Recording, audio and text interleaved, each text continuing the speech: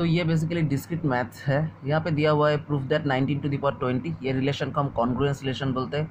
1 mod 180, इसका मतलब क्या होता है?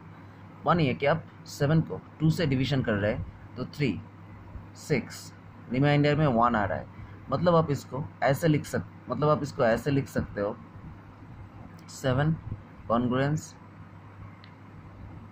1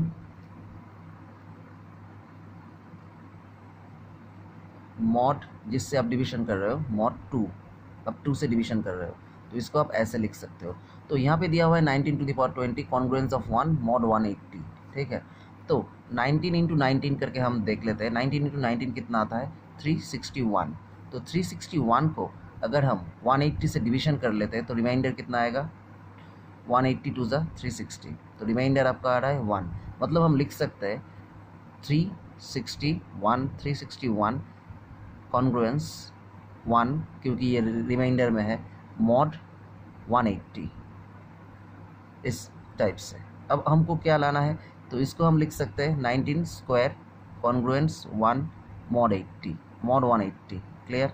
अब यहाँ पे लाना क्या है? 19 टू द पावर 20, तो इसके पावर में अगर हम 10 ले लेते हैं तो यहाँ पे भी क्या आएगा? इसका पावर में 10, तो यहाँ पे क्या आ रहा है? mod 180।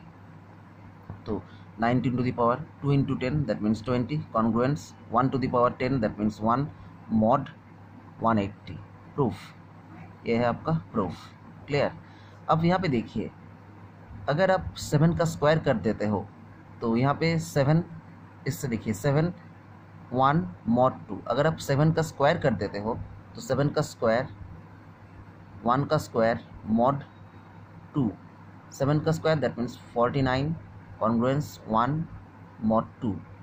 अब प्रैक्टिकली देख लो, 7 का स्क्वायर दैट मीन्स 7 का स्क्वायर से आप mod 2 को डिवीजन कर दो तो क्या आएगा? 7 का स्क्वायर दैट मीन्स 49 से आप 2 को डिवीजन करो तो 24 दैट मीन्स 48, यहाँ पे भी 1 ही आ रहा है। ठीक है, तो ये रिलेशन आपका सही है। ये मैथ डिस्क्रीट मैथमेटिक्स में बहुत इंपॉर्टेंट है और मकआउट या WBUT में बहुत बार आया है। Thank you.